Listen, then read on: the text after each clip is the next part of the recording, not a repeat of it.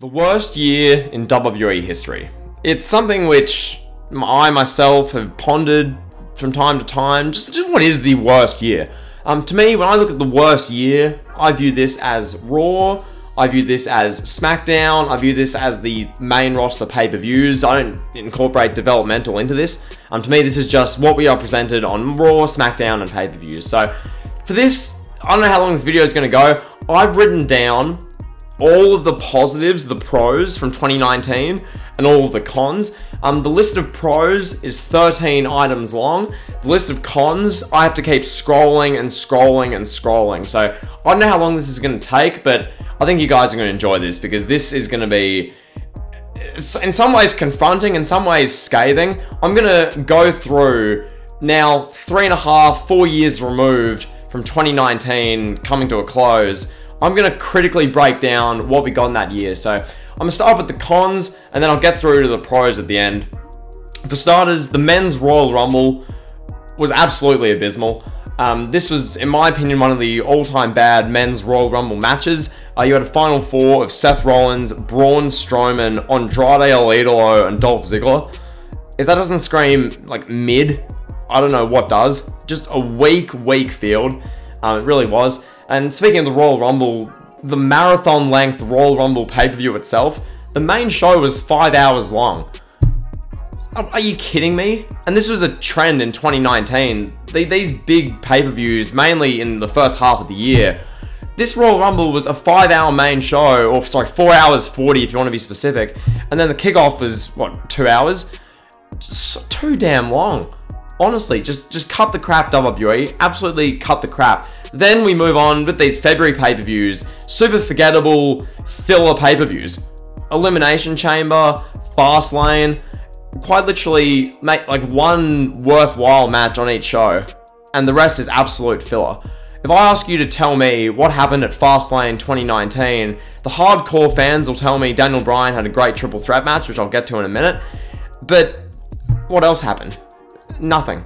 You know, complete filler. So there's that. Also, I'm not even mentioning any bad angles on Raw, any bad angles on SmackDown. If I wanted to do that, I could be here for literally about 2 hours. If I wanted to break down week to week, just the bad stuff they did on Raws and SmackDowns. This is just like the main stuff that I remember 4 years in advance and the pay-per-views. So that being said, WrestleMania 35, 8 hours long, unforgivable. You had people out there in New York who literally, they got to the arena for the start of the kickoff show at like 4 p.m., 3:30, 4, 5 p.m., and they're still sitting there past midnight when the show is still going on, like 30 minutes past midnight the next day when they're doing this women's triple threat match, which we'll get to later.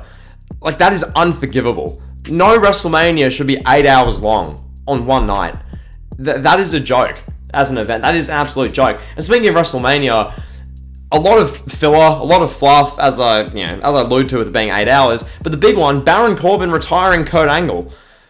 Baron friggin' Corbin of all people? This is when he was like the constable at this stage. It's around the time where the Shield are sort of having these matches where Bobby Lashley, they're feuding with Drew McIntyre. It's a bit all over the place. Baron Corbin just retires Kurt Angle. Okay. And also around this time, I mentioned Dean Ambrose and the Shield there. The exit of Dean Ambrose in early 2019. Obviously, they were trending in the direction of having Dean Ambrose just like get buried on his way out the door. When they had him tease a match with Nia Jax, and they were teasing that he'd have to face like Drake Maverick, like guys who were just below him, objectively. But then just generally the exit was, it just felt a bit messy, a bit forced. That was my opinion. Speaking of exiting, Sasha Banks walked out after WrestleMania. This was a big story. Sasha Banks, fresh off winning the women's tag titles with Bayley and then dropping them a month later to the Iconics, fellow Aussie acts, Peyton Royce and Billie Kay at WrestleMania. Sasha was so disgusted creatively, she just walked out. And that became one of the big sort of negative backstage stories of WWE that year. So that happened. And then we look around, you know, a few weeks later, AEW by this point has all this momentum, Double or Nothing's coming up. You even have Sami Zayn mention AEW by name on Raw. That just happened. And then we get the Money in the Bank pay-per-view. There is no buzz whatsoever. WWE hit the panic button. They do Seth Rollins versus AJ Styles, which I'll get to later as one of actually the positives of the year. But elsewhere, Money in the Bank pay-per-view that was so bizarre. The show ends, Money in the Bank ends with this Money in the Bank men's ladder match. Brock Lesnar just comes out and just throws Ali off a ladder and wins. So random, just ridiculous. And then we go to Saudi Arabia a few weeks later, and we've got The Undertaker and Goldberg nearly, quite literally killing each other on pay-per-view. Deep in the heart of Saudi Arabia, WWE put on one of the worst matches in the history of their company, as The Undertaker nearly paralyzes himself and Bill Goldberg busts his head open on a door backstage, and then nearly gives himself CTE in the actual match from going headfirst in the ring post on a botched spear. Truly bad. Truly, truly bad. And then speaking of truly bad, also at this time, Seth Rollins was in a Universal Championship storyline with Baron Corbin. Just what you want to see in the main storyline in WWE. A babyface Seth Rollins with hardly any momentum, feuding with Baron Corbin, who was apparently the top heel in the company at the time. This storyline also factored in Becky Lynch and gave us the infamous Seth Rollins Man's Man shirt. Who can forget that? And it gave us Baron Corbin and Lacey Evans trying to be this top-tier dominant heel act in WWE. That's where we're at in 2019. Nowadays, we've got the Bloodline, Roman, all this stuff. We've had that for last year. 2019, we've got Baron Corbin and Lacey Evans sticking it to the Man's Man, Seth Rollins, and 2 belts Becky. Like, just bad. Speaking of just bad, Lars Sullivan was getting pushed at this time. He was squashing people left and right. He squashed the Lucha House Party at a pay-per-view. That happened. In the WWE title picture, we had Kofi Kingston and the infamous "It Should Have Been Me" feud with Dolph Ziggler. Who can forget that? Dolph Ziggler literally coming out bitching and bitching and bitching and just carrying on. It should have been me! It should have been me! What compelling main event storytelling. A literal mid-carder for life telling another literal mid-carder for life, it should have been me! Amazing. Then we move on. The Stomping Grounds pay-per-view records one of the absolute worst WWE pay-per-view attendances in many years. Large sections of the arena were tarped off to try and cover the poor ticket sales and the poor... Like, they literally had to give out free tickets for this show. I think, if I had to... Memory serves me correct, they sold about 3,000 tickets, and they had to give out tickets for free to get this to about 5,000 or 6,000 from memory. Correct me if I'm wrong, but that was just not great. And speaking of Stomping Grounds, I'd argue this was the most forgettable WWE pay-per-view of modern times. Can you tell me one match from Stomping Grounds 2019? I'll give you a few seconds. If you can think of a match from Stomping Grounds 2019, your name's not Art Carter. I mean, fair play to you, but friggin' hell, like, Stomping Grounds 2019, what a memorable event. Then we move on. Speaking of memorable, who remembers Shinsuke Nakamura's 200+ day IC title reign, where he defended the title, what, 3 times? He began by beating Finn Balor on the kickoff of Extreme Rules, and then he defended it, what, at Night of Champions, I think? And he defended it, like, one other time. And he held the title for literally 7 months. One of the worst Intercontinental Championship reigns ever. Truly bad. WWE did a Smackville thing. That happened, okay. SummerSlam, so the second biggest event of the year. It wasn't 7 hours long, so fair play WWE there. But it didn't feature Roman Reigns. It felt thrown together. I remember watching vividly at the time. This was a thrown together event.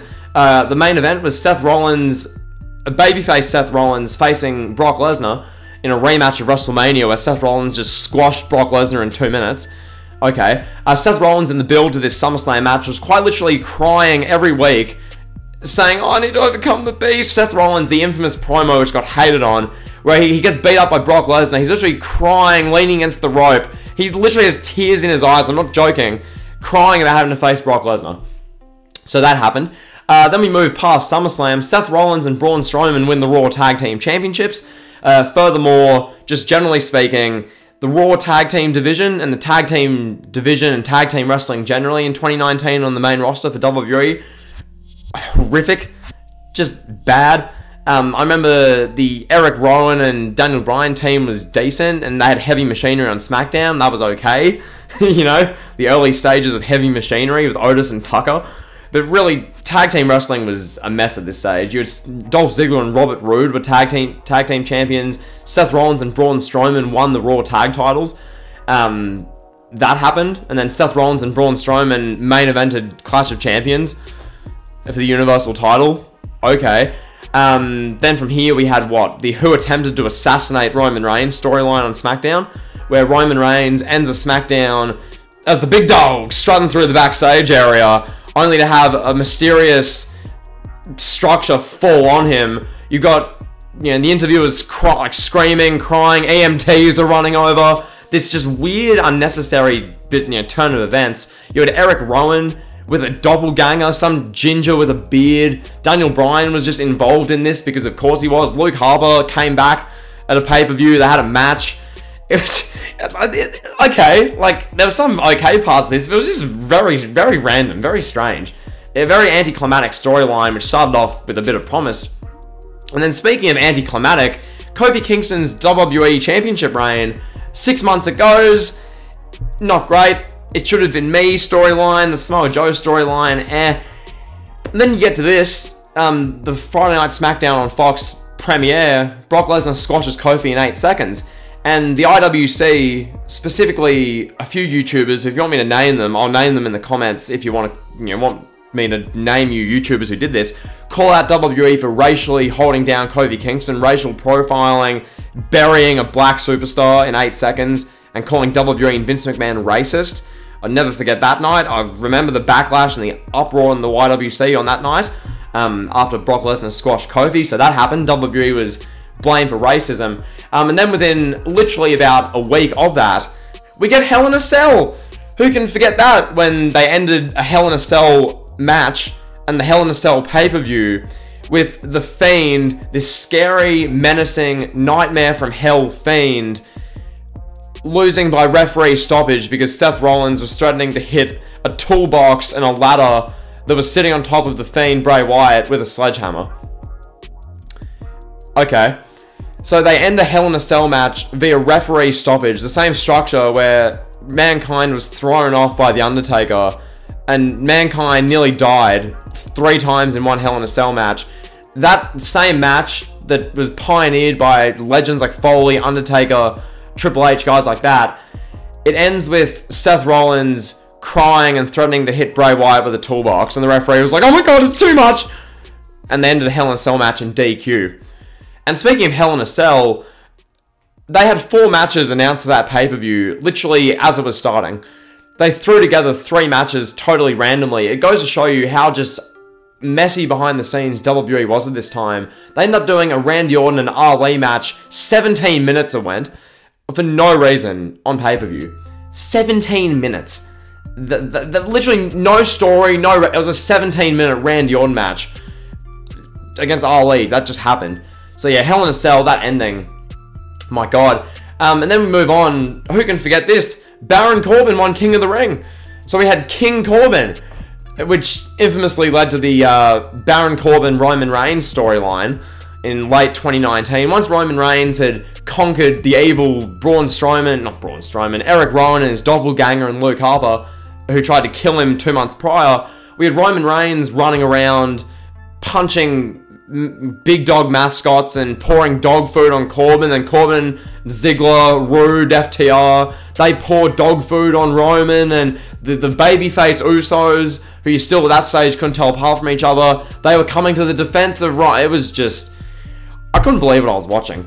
I really couldn't. And you get around this October time as well, who can forget this? Tyson Fury and Braun Strowman, when they ended a Raw having one of the worst brawl segments in the history of wrestling. Tyson Fury, the heavyweight champion of the world, who's quite literally TKO'd Deontay Wilder, a guy who's pretty much undefeated in a whole career. Tyson Fury TKO's Deontay Wilder twice and pretty much beats him 3 times outright. That guy, Tyson Fury, the heavyweight boxing champion of the world, is Shane McMahon punching Braun Strowman to close an episode of Raw. You've got the whole roster out there. They can't stop this. It's an absolute free-for-all, one of the worst Raw endings ever. That happens. As well as that, if that main event wasn't compelling enough for Crown Jewel, look at this. Brock Lesnar versus Cain Velasquez. Ho ho ho! A washed UFC fighter versus Brock Lesnar for the WWE title. What a way to carry on momentum after Brock squashes Kofi Kingston in 8 seconds. Ho ho ho! Ho ho ho! Great one, Vince McMahon. So, yeah, WWE was... They're really firing on all cylinders in October. Brock squashing Kofi in 8 seconds. One of the worst Hell in a Cell endings... Or sorry, the worst Hell in a Cell ending ever. And one of the worst pay-per-view endings ever. Raw's ending with the World Heavyweight Boxing Champion air swinging against Braun Strowman in a brawl. Cain Velasquez feuding with Brock Lesnar for the WWE title. King Baron Corbin. WWE was hitting home runs left and right, so you get that. And then WWE has their aircraft fail deep in the heart of Saudi Arabia. There was airline failure after the Crown Jewel pay-per-view. You had wrestlers stuck at the airport looking depressed, as this picture shows here, in the middle of the night at like 1 a.m. in Saudi Arabia. WWE hits the panic button, and I'll get to what that led to. But that said, we get to Survivor Series, and we get the first of two within the space of a month. Pointless, random, forced women's main events. The Survivor Series main event, Shayna Baszler, Becky Lynch, Bayley. Flat, okay, mediocre, just match. Went for 15 minutes. Everyone was thinking Ronda Rousey would come out. She just didn't come out. And the match just ended. So that was Survivor Series. And then a month later, we had the Kabuki Warriors versus Becky and Charlotte for the women's tag team titles, main evented TLC. So that happened. There was a Starrcade pay-per-view, the event, thing, house show, whatever, that happened. And who can forget the infamous Lana Rusev, Bobby Lashley love triangle? Who can forget this, where Rusev was being cucked out on live TV as Lana is sleeping with Lashley's BBC, quite literally on television. That happened. We had literally Jerry Springer segments where Jerry the King Lawler was crying in the ring with Jerry Springer as Rusev is watching his wife kissing Lashley. Wasn't that fantastic? Who can forget that? Who can forget the wedding segment to close 2019? The final segment of Monday Night Raw and WWE main roster content in 2019 and the whole 2010s decade was WWE having Lana and Lashley have a marriage, have a wedding. Lana had Bobby Lashley's, his makeup get on her face. Her face was, brown for a bit. You had Liv Morgan jump out of a birthday cake and reveal herself as... It was just one of the worst segments I've seen. It went for, 35 minutes as well. This went so long. This whole wedding segment.